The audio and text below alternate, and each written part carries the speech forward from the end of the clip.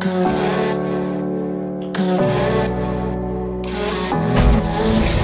be safe, make sure your contract's best.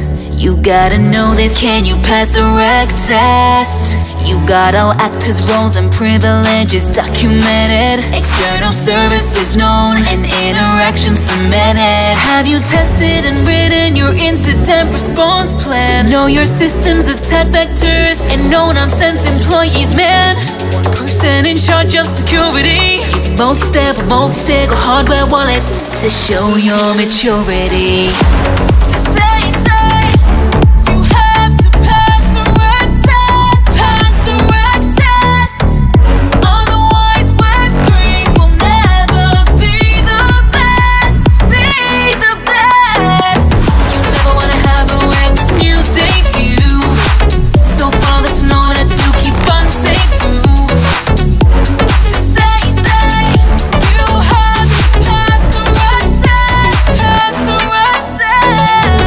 Automated tools like Slither or a Darren, the static jewels.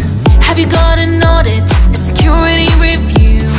Set up a bounty, don't forget them too. Post-deployment's not a joke, so don't forget to monitor.